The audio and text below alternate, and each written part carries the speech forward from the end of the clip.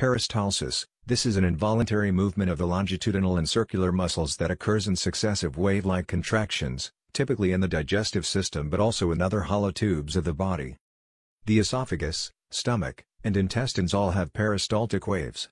Depending on their position and what causes them to behave, the waves might be short, local reflexes, or long, continuous contractions that run the entire length of the organ. Peristaltic waves start at the top of the esophagus and continue the entire length, pushing food ahead of the wave into the stomach. Food particles left in the esophagus cause secondary peristaltic waves, which eliminate residual substances. In around 9 seconds, one wave travels the entire length of the tube.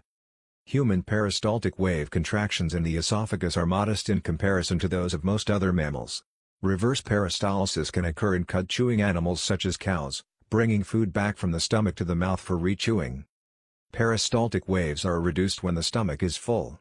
The inclusion of fat in a meal can temporarily halt these motions until it is neutralized by gastric secretions or eliminated from the stomach. Peristaltic waves begin as weak contractions in the stomach and gradually become stronger as they approach the distal stomach regions. The waves help to mix the contents of the stomach and force food to the small intestine. 2 to 3 waves are usually present at the same moment in different parts of the stomach, and roughly 3 waves occur per minute.